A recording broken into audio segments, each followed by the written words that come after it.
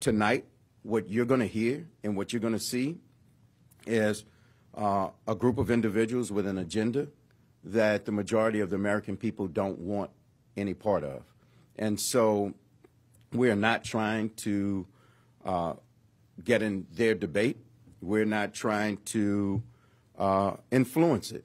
And we're not looking for a debate moment. What we're looking for is to make sure that people understand where we stand and the president and the vice president, where they stand, what their leadership has done. And we are glad to let the other side have their prime time moment tonight, where the American people will get to see how extreme their positions are and how widely unpopular they are.